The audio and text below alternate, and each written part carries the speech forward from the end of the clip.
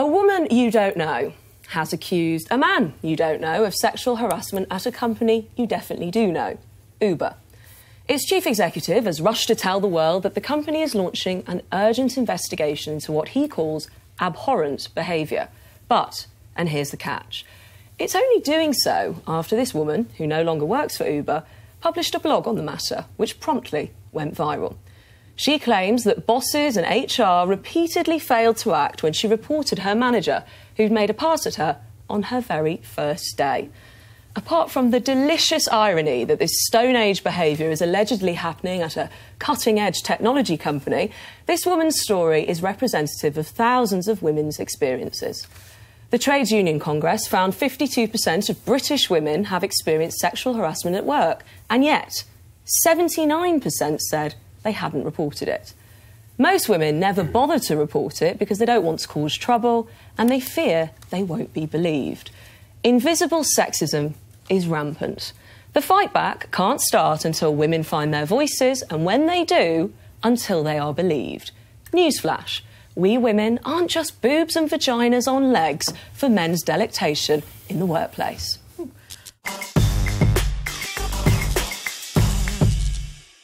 You've all missed me. Welcome back, Emma. With a bang. Well, the first, trying to go back through some of the earlier points you made in that opening, I think the most important part of the culture of any organisation is about people being able to report harassment.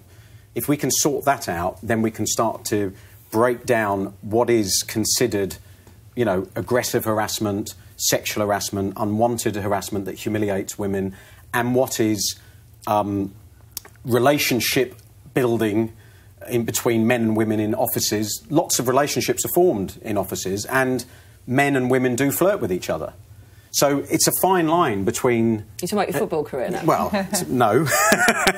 But there is an argument to say, whilst in its extremity, of course, I'm very sympathetic, and it is really important that people feel that they're comfortable and in their workplace. But at the same time, if I take it to its end game, to the sort of the finality of it, I think, well, hang on, men and women do flirt with each other, so... But hang on, there's flirting and then there's having your boss... There is, I'm saying that. No, so what I wanted to say, and I want to add to what I started by saying is... Was it her boss? It was her direct supervisor. Oh, right, okay. And so the thing that I really want to make clear here, and I made the point, actually, and it's all allegations at this point, just to say, is that she had evidence. So actually, in a technology company, loads of this happened over something, I'll just explain it to you, called G-Chat. It's kind of instant chat on the computer. I've got it. I know someone runs your Twitter account for you. Not any longer. But anyway, the point was, she had screen grabs of this stuff. So if you can't go with a piece of evidence and be believed, and then it takes you to leave the company and write a blog... That's not what he said. Can I just... No, that's the reporting part of it. I'm adding to what Graham has just said. Can I just come in, because we should say what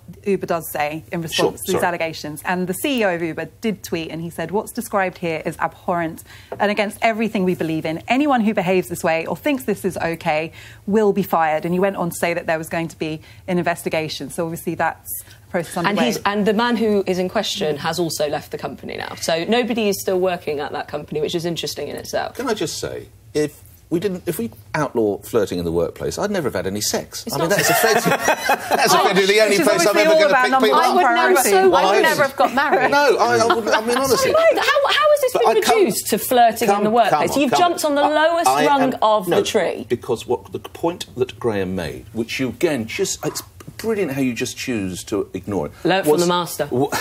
Was how do you allow... Because I think you agree, men and women, and sometimes men and men, and sometimes women and women are going to flirt in workplaces, which is great. But this isn't about flirting, it's about harassment. But this is the... No, I agree. You've jumped on Graham's point, which was only a sub-point. I'm underscoring his point by saying that, and we all know there are quite rightly, laws in place the minute you start, I'm going to use the expression hitting on people, that you can go... Harassing. Oh, OK, harassing, whatever you want to call it. Right. But where are you going to draw the line? Because people, as he said, people will flirt. It's a fact. I just think that's ridiculous. And it's what men always do. It's ridiculous to say that there's a fine line between flirting and harassment. There isn't a fine line. You know, harassment is harassment, flirting is flirting. Hands up. We've got a panel, mixed panel here. Hands up who has been harassed, sexually harassed in the workplace. Obviously not. No. Graham? No, when I was playing football, often women would come up to us of course. and sort of grab you. Well, But all these were sorts, women, unknown, random women. You weren't, So they they're weren't not female colleagues. colleagues. Slightly different, I think. Well, not really. But he's in his place of work. in my You've place never of been work. sexually harassed. No, I haven't. But I would like to say, and this is an important point, if you would allow me to underscore my own point, which is we have laws in this country, and we're really lucky to live in the West as women, where it's enshrined in our legislation that we can demand equal treatment at work and not be viewed in any way other than what we're doing there, which is working. However, and Rachel, I'm sure you'll agree with this, there is a difference between having laws and then the reality of those laws being enacted. And I think there is still a chasm between people going to work and being treated just for what their work is, especially when it comes to women, because all men and women have issues at work. I don't deny that. But women often have a sexual element added on top that men don't. It goes back to what I say, and it's though. an abuse of power, because most men are still in charge of countries. Emma, countries and companies. It goes back to what I said at the beginning, though. If we get the reporting culture right within the workplace, that will help set out I agree with that. the environment in which men and women can work together and still develop relationships. The point of flirting in the workplace I brought up is because a lot of relationships and marriages come from people meeting in the workplace. But there is an element of I'm not talking about this different. specific case. Well, I'm launching from that because it's a really, it's a really good example, because she had evidence, she wasn't believed, and it was someone in a superior position. But that goes back to what I was saying about reporting, Emma. We can cover that in that one issue. The point is, you've also got to protect the very human need of relationships. I think you need to protect you it do, at all. because ultimately a guy could be in a situation where he gets accused of harassment when all he's doing is following up on his human instinct, which is to go and speak to a woman because he actually finds her attractive. In our dreams, when we get to the stage that our only problem is borderline situations that could be flirting, then I think we'll have done really well. Because at the moment, I mean, you asked how many of us have faced harassment at work. What happened to me, I wouldn't have even described it as harassment at the time. It's a very male environment. I had male colleagues making comments about my breasts, about, my bum. I mean, things that in hindsight... Did you report it? No, I didn't report it. I wouldn't even have defined it as harassment, because to me it was just part and parcel of going to work every day. That's not a borderline between flirting. I agree. And that's what's going on, though. That's what's going on day in, day out for women all over the country. Let me just drag it a little. That's horrific. No one should be forced. All the time. How does a manager ask an underling, for want of a better if they can take her out, or vice versa? If I'm a manager of an accounts you shouldn't be taking someone out who works for you. Oh, come on, Emma. This is what happens in offices. Most people meet. Your direct report shouldn't be. I'm running an accountancy your shag firm, buddy. and I'm getting on really well with a young woman who answers the phone. If she's your direct report. If you're both single. We're both single, yeah. Actually, Nick, some companies do outlaw intra-office relationships, especially in America, and they usually do things 10 years in advance of us.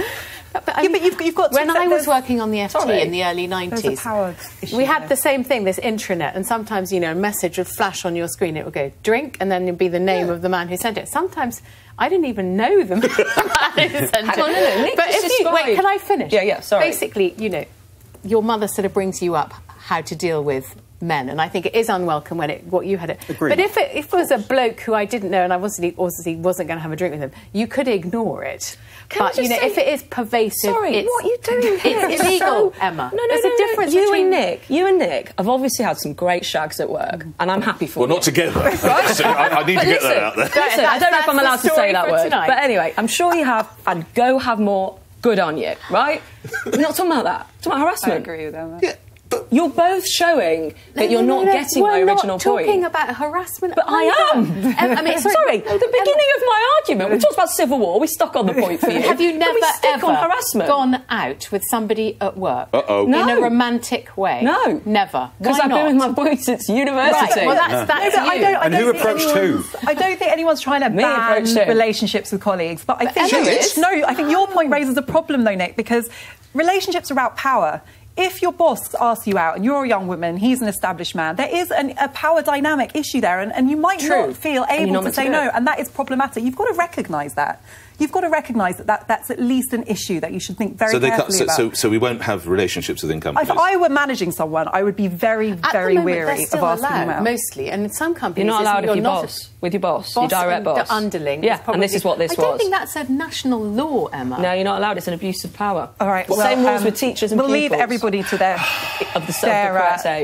flirting at work. There's no flirting that goes on here. I assure you.